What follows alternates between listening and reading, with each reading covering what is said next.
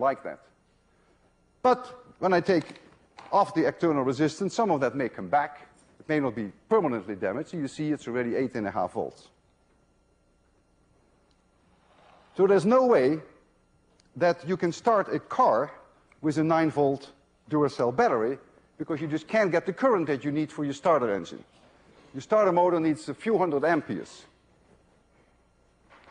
If you take a car battery, that's about 12 volts.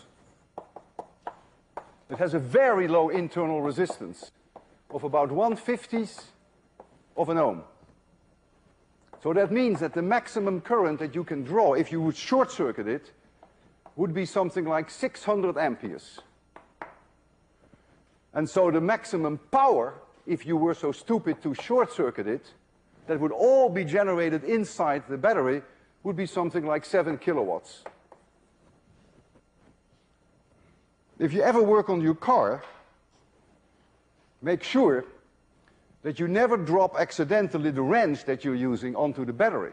Because if you did, then inside the battery, about 6 kilowatts, 7,000 joules per second, are going to be produced in terms of heat.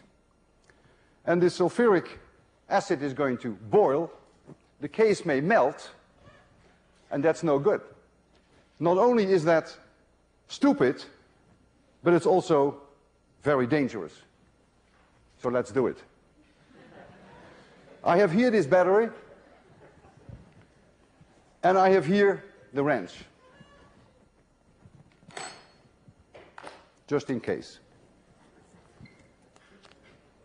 I'm going to short out that battery, and as I do that, you will clearly see that the battery doesn't like it.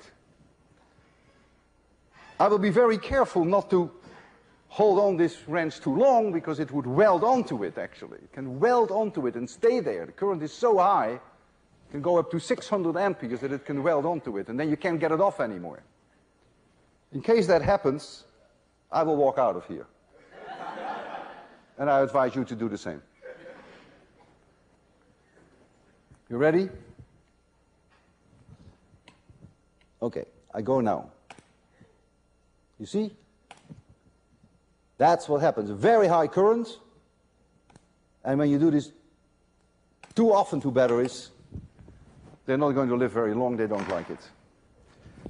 But I wasn't joking when I said when you work on the car that you should avoid this, because I have seen it happen that wrench is actually welded onto the